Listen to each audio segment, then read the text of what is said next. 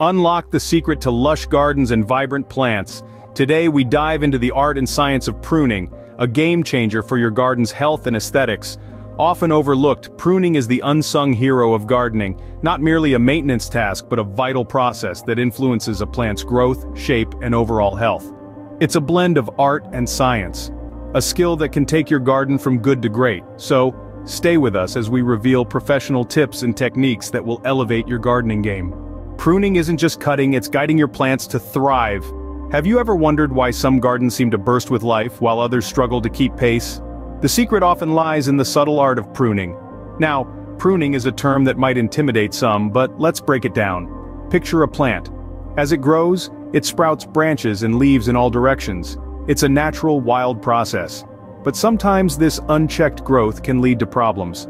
Branches might compete for sunlight, leaves might overcrowd each other, and pests might find cozy homes in the dense foliage. That's where pruning comes in. Pruning is like a plant's personal fitness coach, guiding it towards healthier, more beautiful growth. It involves carefully removing certain parts of a plant, like branches, buds, or roots, to improve its overall health and aesthetics. Pruning helps in multiple ways. First, it promotes plant health. By cutting away dead or diseased parts, we prevent infections from spreading. Pruning also helps control pests and diseases that love hiding in dense, unpruned plants. Second, it encourages better growth. Imagine a plant as a city with a limited supply of resources. By pruning, we're directing these resources to where they're most needed, like new buds and branches. Third, pruning enhances the plant's form and structure. It's like sculpting with living material, shaping the plant for optimal beauty and balance. And finally, for fruiting and flowering plants, pruning can boost yields and blooms. It's a way to tell the plant, hey, focus your energy on making more fruits and flowers. But remember, pruning is not a one-size-fits-all solution. Different plants have different needs, and the timing, technique, and intensity of pruning can vary. It's a delicate dance between nature and nurture, a balance we learn with time and practice. Guiding your plants to thrive is an art and science, and it starts with understanding pruning. So let's roll up our sleeves and dive deeper into the tools and techniques that make pruning a game changer for your garden. Choosing the right tool is the first step to effective pruning. Now let's talk about the tools of the trade. Pruning is a craft, and like any craft, it requires the right tools. Think of these as your gardening paintbrushes, each with a specific role to play.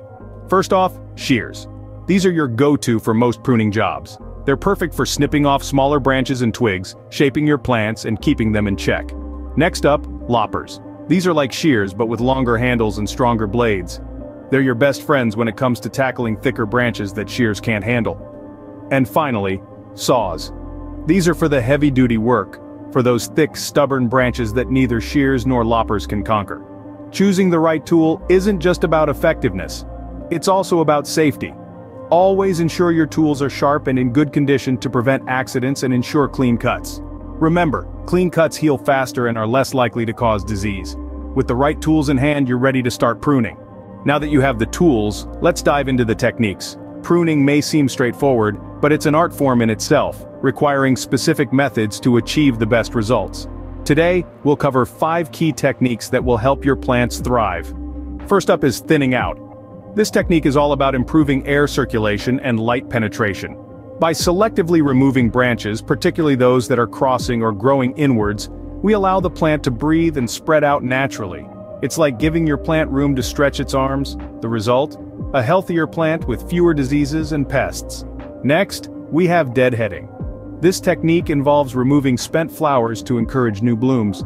By cutting off the old, we're telling the plant to stop using energy there and focus on creating something fresh and vibrant. It's a little nudge that can lead to a gorgeous flush of new flowers. The third technique is shaping. This is where aesthetics and health meet.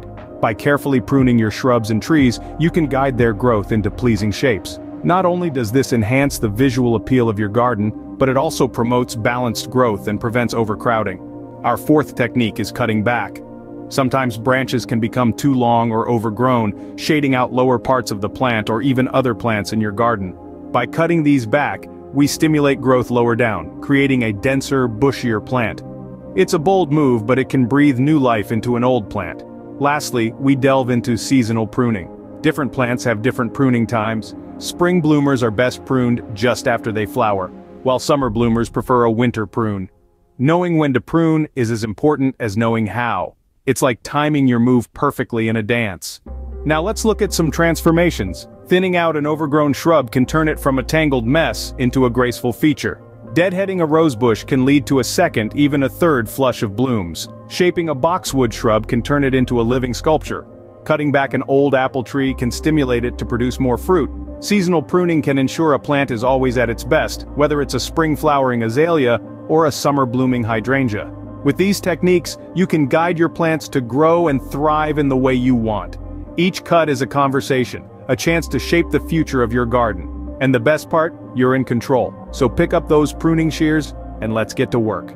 Avoid common mistakes and learn the tricks that make a difference. With those words in mind, let's delve into the world of pruning do's and don'ts. First off, do prune during the plant's dormant season. This is typically in late winter or early spring. Pruning during this time allows plants to focus on strong new growth when the growing season begins. Do remember to sanitize your tools. This can't be stressed enough. Dirty tools can spread disease from one plant to another. A quick wipe with rubbing alcohol after each use can make a world of difference. Do make your cuts at a 45-degree angle. This encourages water runoff, reducing the chance of disease and rot. Now, on to the don'ts. Don't prune too much at once. A good rule of thumb is to never remove more than 1/3 of the plant at a time. Over-pruning can stress the plant and stunt its growth. Don't ignore the weather. Pruning on a wet day can spread disease. So, check the forecast before you start. Don't cut too close to the bud. Leave about a 1/4 inch. Cutting too close can damage the bud and hinder new growth. And lastly, don't be afraid to ask for help. If you're unsure about anything, reach out to a local gardening center or look up information online. Remember these do's and don'ts when you start your pruning journey. With these in mind, you're well on your way to creating a thriving, beautiful garden. Pruning can truly transform your garden, and we've got the proof. Let's dive into some real-life success stories. First up, meet Jane, a home gardener who struggled with overgrown shrubs. After learning about thinning cuts, Jane pruned her way to a garden that's as vibrant as it is well ventilated. Then, there's Mark, a garden enthusiast who discovered the art of deadheading. Once he started removing spent flowers, his rose bushes bloomed like never before, painting his garden with a riot of colors. And who can forget Sarah? She used shaping techniques to turn her unruly boxwood into a topiary masterpiece, becoming the talk of her neighborhood. Finally, we have Tom, who mastered seasonal pruning and transformed his fruit trees into high-yielding powerhouses. These success stories show the transformative power of pruning. With the knowledge you've gained today, imagine what you can achieve in your own garden. Today, we've unlocked the potential lying dormant in your garden. We've delved into the transformative art of pruning, understood its importance for plant health, and learned about essential tools and techniques. We've also covered the do's and don'ts of pruning and witnessed real-life success stories. Now it's your turn to apply these pro tips and bring your plants to a new level of growth and beauty. Inspired to reshape your garden? Share your pruning success stories in the comments below. Don't forget to like, share, and subscribe for more gardening wisdom.